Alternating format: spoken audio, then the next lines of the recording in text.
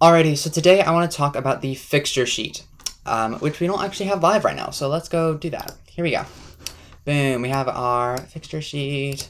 Let's delete this.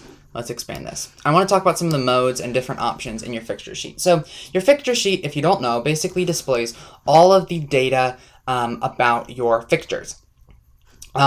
And it is a very helpful tool when you're programming because quickly you can see all of the data, your dimmer, all that kind of stuff, what everything is. But there are a lot of options. Everyone kind of has a different way of doing that. The fixture sheet can take up a lot of room, especially if you have a decent amount of fixtures in your show. So like you could have all of your screens on your MA like covered in fixture sheets. So here are a couple tips to help like just kind of make sure you're maximizing your space and all that kind of stuff. So we're going to click the little MI icon over here. All right. So display, over here. What you can see here are a couple settings. I'm going to explain that right now.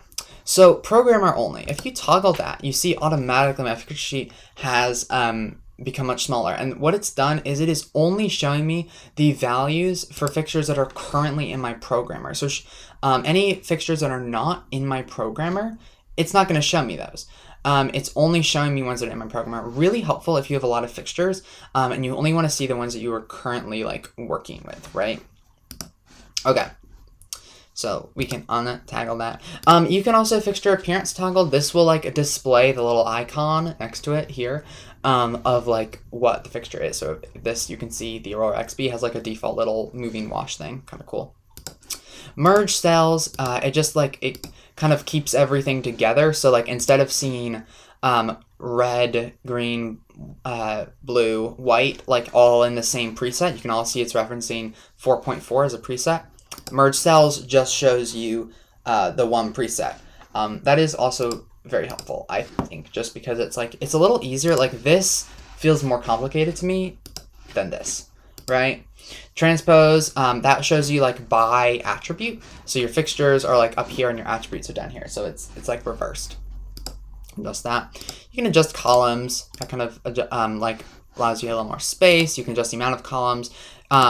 You can adjust the sheet mode to channel, which will like show you the channels that are currently active. You can also see it shows like that there's a phaser running on these, what color they are, and all that kind of stuff.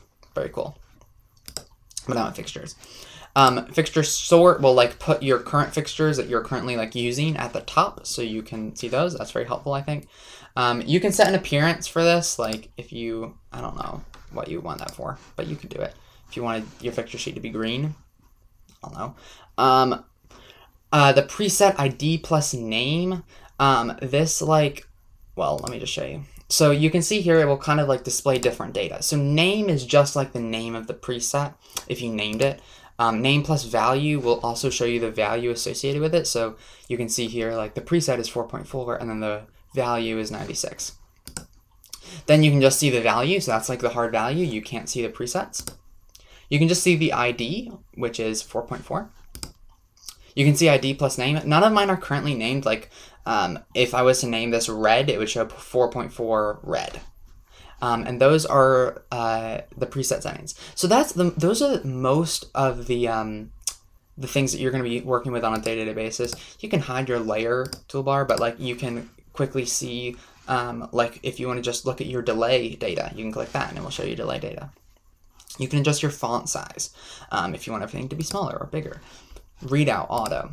Your mask, this will like take out if you like don't want to see your pyro in your fixture sheets or you don't want to see any of your fog, you like just want to see your fixtures, you could unclick all of those. I actually don't have any of that assigned, so that's not going to work. And then you can say like a filter toolbar as well, so you can like add all of that filter data in as well. So those are just some of the fixture sheet settings. Play around with it. Really helpful to make sure that you are maximizing your space, but also getting the data that you need.